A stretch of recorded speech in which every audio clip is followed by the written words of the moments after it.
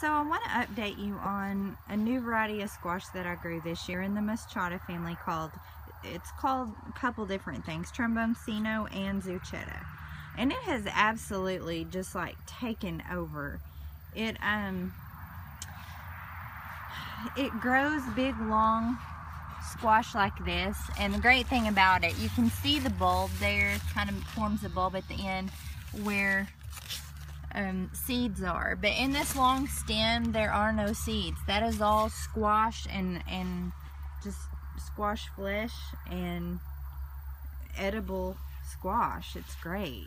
As you can see, it's grown all the way around here inside my garden, all the way across the width of my garden. So I just wanted to update you on that, give you something to think about if you want to grow a trellis next year. This is a great squash to grow for that, for sure. You can get it on superseeds.com is where I ordered mine. They have a lot of unique varieties, so hope that gives you some planning for next year, and we'll see you next time.